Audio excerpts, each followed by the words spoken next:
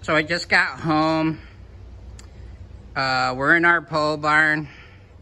We just drove this S95 Mustang convertible. It's a GT with a brand new long block in April of 2021. It's only got 66,000 miles. It ran like a top, but we're gonna look at it. So Gasoline Alley, one of our garages, or this is our pole barn, has the lift. It's got the spray foam insulation, 235,000 BTU heaters. It's got my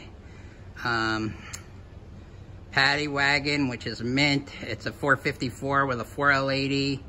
It's only got 66,000 miles. It's an HD van, which you'll never really see. It's a little crowded in here right now because we've been doing a lot of work, but this is our Sportsman 4x4.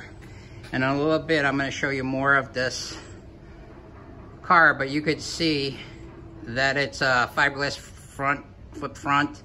It's got the two paddy wagon doors. It's got the storage.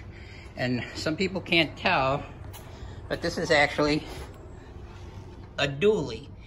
Just getting these tires this spring, and it's got like 2,000 miles on it, was over 2,000 bucks.